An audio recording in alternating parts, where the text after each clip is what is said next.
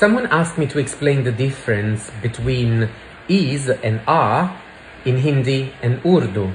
And it's very easy if you're familiar with some Romance languages of Europe like Italian or French, where you just say if you need to translate is.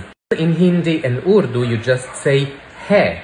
And if you want to make it plural, you just pronounce it with a nasal vowel, heng.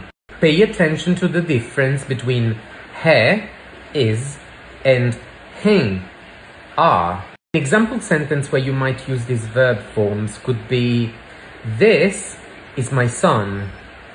Ye mera beta hai.